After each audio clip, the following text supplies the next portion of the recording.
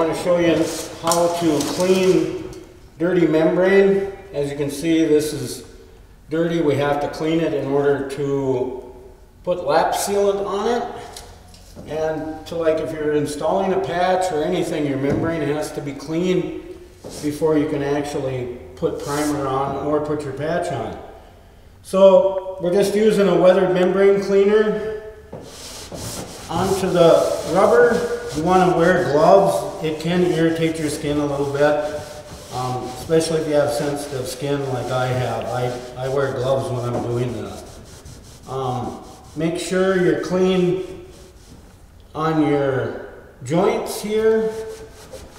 Actually, this is called the target patch over the top because the drain is there.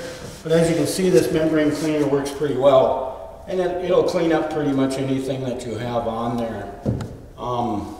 There's probably a few exceptions, but it does clean up pretty good.